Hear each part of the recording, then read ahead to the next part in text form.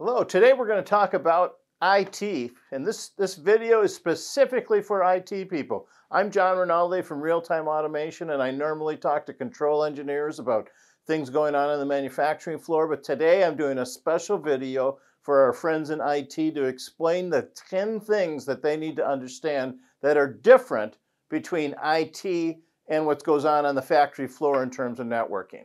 So the first thing I want to talk about is architecture. So the architecture is obviously different. Well, maybe it's not obviously. We'll see. So here's kind of a sample architecture, and I mean this can be done lots and lots of different ways, but this is one way. So I've got a couple of routers. I got some industrial switches. I got PLCs. I've got devices. Got some PCs. This could be a factory floor machine. Each of these could be two side-by-side machines. So it's interesting. You'll notice right away is that we've got a string of devices here. Those are our I/O devices, and they're put together in a string because we can't afford to have each one of these connected to a switch. It costs too much money. So we use embedded networking where there's an embedded switch in each one of these, and you create a linear network.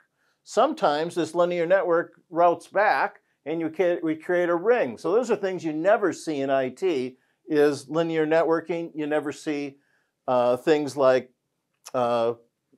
embedded switches and devices connected to other devices. They're always connected to a switch. So the architecture right away we see is going to be quite a bit different than what we have. We have linear networks and rings. Second thing, let's talk about devices. Devices on the factory floor are a lot different than what we find in IT. What do we have in IT? 99% of the devices are Windows computers, servers, computers, and printers. So that comprises almost everything. On the factory floor, we've got every kind of device imaginable. We've got some really low power device, really low functionality devices like a photo eye. So all it does is sends out a bit when the beam is broken. Or we've got really complicated devices like a Yaskawa drive that may have thousands of configuration parameters to make that drive work. So we've got a whole different, the devices can be literally anything. They're physically different sizes, different shapes. Some of them are DIN rail mounted, some aren't. The amount of data that they send out varies completely. How they get their IP address, another big difference between IT and OT.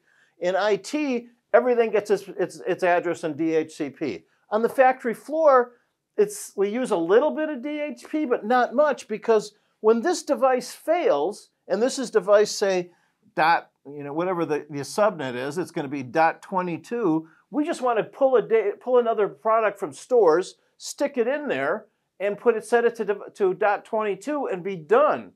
Because we don't know, this PLC has to know what the address of that device is. We can't take a chance that when it goes to the DHCP server to get an address, that the address is going to come back different. So how devices get their IP addresses is different. How they get configured is different. Some of them need no configuration at all. You can get these devices so that they're all pre-configured, and they have little switches to set the last octet. So they have 3 switches, so you can set what that last octet is. That's pretty simple. Or you could do like a drive where it comes with a web server for configuration. Some devices, not so much anymore, but used to have their own utility program for configuration. So it's all, just all completely, all different kinds of ways of configuring them. So our devices are completely different than the devices you're going to find in the IT world. Let's talk about VLANs. Typically, one way you use, VLANs, of course, are used lots and lots of different ways. In the IT world, one of the ways to use VLANs is to put all the infrastructure devices on a VLAN so they all can talk to each other easily. We use VLANs here basically for broadcast domain limitation. We want to limit the broadcast domain. So, for example, we would probably put this linear string of OT devices on a VLAN so that the broadcast, if you've got 250 devices here, we don't want all of that traffic coming over and screwing up the controller. This stuff over here, non-I/O devices, would be on a different VLAN, so we limit the amount of broadcast traffic that we get. We generally set up, you would want to advise people to set up a VLAN on the router that's not connected to anything else so that no corporate traffic can come into the network. And plus, to make you guys happy, we want to make sure that none of the control system traffic gets on the network. So we use VLANs a little differently on the factory floor than are used in the IT network.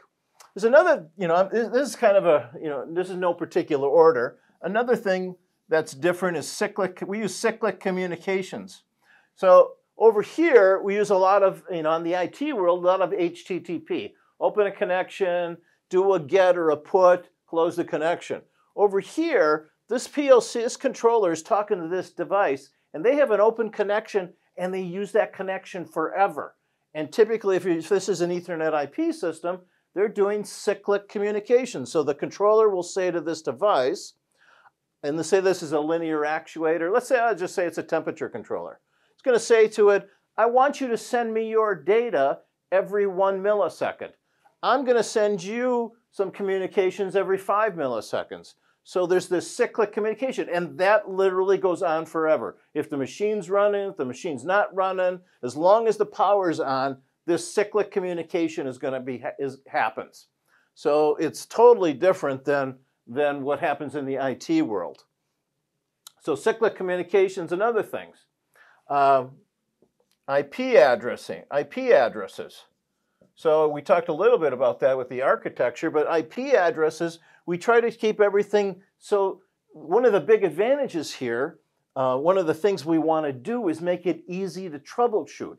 So pretty much, it makes a lot of sense, is you have a subnet, and the controller's always going to be, this one's always going to be .10, and it's going to be off a subnet. So the idea here is that when you look at this address, you'll know that, oh, that's the machine A PLC controller address based upon what the IP address is.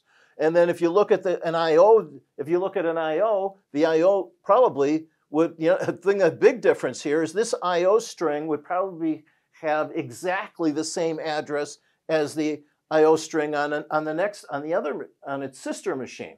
Why would we do that? That's kind of violates everything in IT. You never want duplicate addresses. We do that here because it's easy we want to be able to copy the program. If these are sister machines that work identically, we want to be able to take the program out of this PLC, put it in this PLC, and because the I/O addresses are exactly the same, there's nothing else to update. So if you make a change here, boom, you can just download the program over there and everything just works. So we have duplicate addressing in the OT world, something you'll never find in IT. So we do a lot of fixed address also. Why do we do that? Because as I said before, when we do a device replacement, we got to just make it easy to put that device back in and make sure it's going to work with the PLC. So IP addressing is completely different. Let's talk about something here. This is a concept that's probably unfamiliar to the IT people. Lockdown. What's lockdown? Well, once a lot of these machines these are mechanical systems. These mechanical systems are subject to mechanical limitations. Things wear out, things happen. So, and the timing is critical on this. So so if we've got this device here, I'll call this device X, we don't want to, if device X fails, we don't want to replace device X with device, which is release 1.1 with device X release 2. We don't know that release 1.2 is going to work exact way that release 1 worked or the previous version. It may change the whole timing. The machine may not work now. Now, when you test a machine out, sometimes it takes an hour. Sometimes in, say, a pharmaceutical machine, this thing will take weeks or months to test and cost millions of dollars to certify the machine. That's not acceptable to just go and change this component, and it upgraded from Rev 1.5 to Rev 2.5, and now we're going to go and spend hours, weeks, months spend millions of dollars to re-verify the machine. That's not good. That's not good. What we do is we want to lock this down. Every device here has a particular software release and particular hardware release. We're going to just always keep the same stuff and keep it forever. That's lockdown. And it's a big advantage because then when you know that when you replace something, the machine's just going to work and you don't have to worry about it. Big problem for cybersecurity that I'll talk about in the next video. This is actually part 1 of 2 videos. So, all right, another thing, traffic. Traffic in an OT network is fixed. This PLC is always talking to this device at the same cyclic rate all the time. This Windows PC is always monitoring, showing stuff is accessing data table entries here, the same one all the time. This device is doing the same thing. All of this traffic is fixed. Anything that's going up to, say this is in quality, this is a quality PC, it's going to monitor, it's monitoring, say 5 values out of this PC and 10 values out of this one maybe. It's always going to use the same messages to get the same amount of data. Nothing changes. In the IT world, traffic's changing all the time. You know, somebody comes in with a new laptop, a new printer, there's somebody running a new application program. You have no idea what the traffic on the network is going to be. We know every single message that's going to be on this network all the time.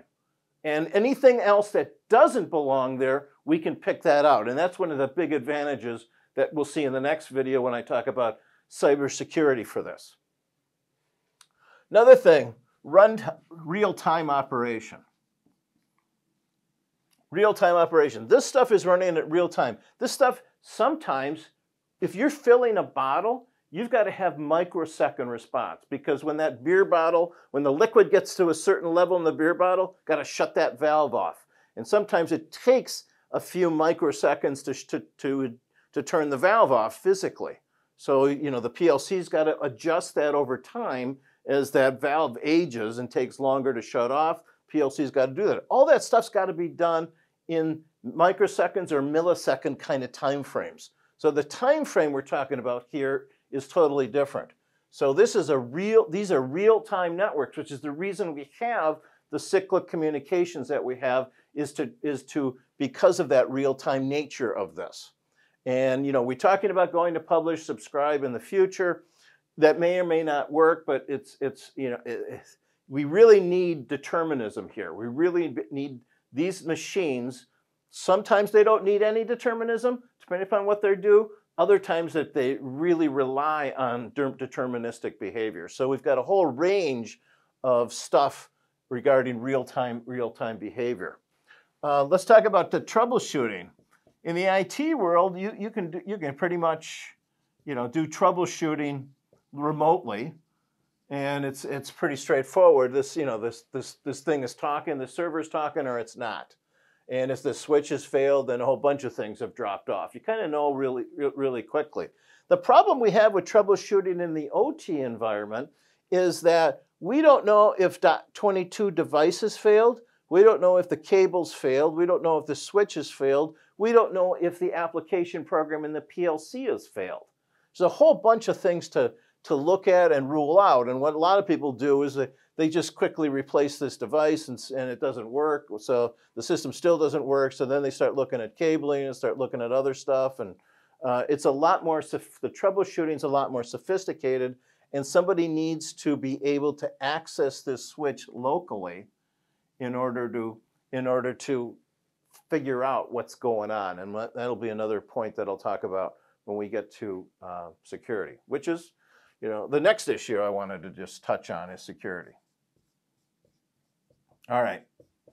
So in the IT world, you know, threats are huge. They're coming from all over the place. You've got people trying to attack the network from the outside. You got people coming into the office with laptops that are infected. You've got all sorts of problems. People download stuff all the time. You know, our problem on the factory floor is a couple of things. People are, you know, everything really revolves around this PLC. sometimes has very confidential data on it. So people want to attack it and try to get that confidential data. Sometimes they want to change values in here. Everything really revolves around, that's really the biggest threat that people worry about, is somebody getting into this PLC. Now, the other kinds of threats are, well, what if they, if this device here, this is device A, the vendor, is this when the vendor shipped this device to the distributor, typically the way this happens is, in a lot of cases, is that the vendor that makes device A is going to send that device to a distributor. It's going to sit on the shelf over there. A machine builder is going to buy it. It's going to sit around the machine builder's facility while they're building the machine up.